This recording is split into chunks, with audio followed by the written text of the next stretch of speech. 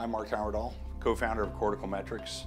Cortical Metrics is a company that's dedicated to developing non-invasive, objective measures of brain health. And the way we do that is through sensory percept. For the last 10 years, we've been developing better technology and better scientific methods for actually analyzing what goes on in your brain just by delivering stimuli to your fingertips. We do that now with our newest device called the Brain Gage, which has morphed from 10 years of development of technology from a 30-pound device down to something that can be held in your hand. And what this does is it vibrates your fingertips, and nerves in your fingers are directly connected to two places in your brain that are side by side. And what this allows us to do is stimulate the brain in a very precise fashion and then ask the subject or the patient very specific questions about what they feel. Now, in addition to looking at how well those two places in the brain deliver stimuli, we also deliver illusions to the skin. When you deliver an illusion to the skin, just like when you deliver a visual illusion, what your mind is doing is connecting the dots so you actually see a pattern. But that pattern is not there if the brain does not work well. What we've done in most of our tests is developed a series of illusions, or a series of illusions that only appear if the subject is healthy. And so we don't need to deliver baseline testing to see if those illusions appear for post-blast subjects. So when we deliver two stimuli to the skin and we deliver something that's illusory, what happens is someone who's not healthy actually performs better than someone who is healthy. One thing that we've done is we've made this extremely easy to set up. This will plug into any device that runs Google Chrome. It's just a simple USB connection. The only thing that the personnel have to do to administer a test is have the subject sit down and tell them to answer the questions on the screen. The subject, basically, all he has to do is run what looks like a game. All the questions are very easy, and they relate to what the subject feels on their fingertips, such as which one felt larger, which one was lasted longer, which one was quicker.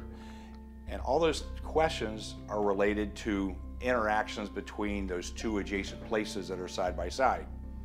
And if there's any systemic alteration in brain health, such as what you would get from a blast from an explosion, or exposure to blast, or what you would get for pharmacological insult, or from a neurological disorder, or from any degenerative disorder, those sensory percepts will change, and change significantly. We've developed a number of metrics. Some of these metrics are very sensitive to systemic cortical alterations or systemic changes in brain health, and some are very sensitive to neuroanatomical pathways or specific places where things go on in the brain. When we combine all our measures from our 20-minute battery, we currently have a 99% confidence level for differentiating concussed from non-concussed individuals. Our measures are proving to be very sensitive to where impact is on the brain. For example, some measures are impacted much more prominently if the subject's hit on the front of the head versus on the top of the head. This has been proven to be an effective tool for tracking subjects to recovery. On day 2 post-concussion, the subjects look very poor. The measures that we find don't look anything like normative values. By day 7, they're starting to recover, and often they don't recover until day 14 or day 21, but they generally recover after 2 to 3 weeks. Over a 10-year period, the development of Cortical Metrics technology involved several major tasks all happening in parallel. We had the science and the procedures and the protocols for doing the testing, but we also had some very difficult challenges in the hardware as well as the electronics. We've developed Cortical Metrics using the most recently available electronics for control and interface. Things that we're using in our current products weren't even available just a few years ago. As far as the mechanical design is concerned, we had very stringent challenges because it has to interface with a human being, and it has to be able to measure displacements less than a micron. It has to have extremely high fidelity frequency-wise. The frequency has to be exactly correct. And there's really nothing commercially available that can do that. So we had a very difficult parallel development task for this product.